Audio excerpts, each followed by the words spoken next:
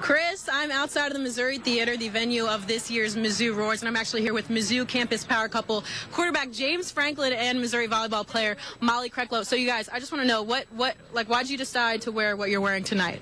Well, I tried to dress more like her because she's a little lighter than I am, so that's why I have on the light clothes tonight. Okay, how about you, Molly? It's just black and simple, and James picked it out, so I had to wear it. Aw, okay. So what do you guys look forward to most with this event for tonight? I'm excited about getting a good snack in, I got a good workout in earlier and have to really replenish myself. And then most importantly, just the camaraderie, all these people here, don't really know their names, don't really know who they are, but just to spend some time and have a good time. Okay, and how about you, Molly? What are you looking forward to? I think just the awards and just seeing all the highlights from all the different teams. It's kind of cool that we all get to celebrate our seasons together. Most importantly, we get to hang out together.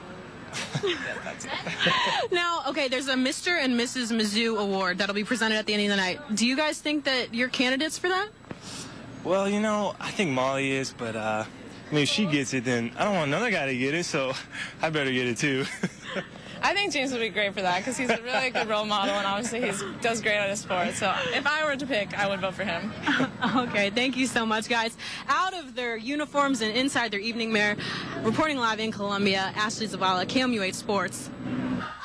All right, the Mizzou power couple and the romantic types, all three of them across the studio, Michelle, Angie, and Jim, had a collective "aww" while listening to the interview.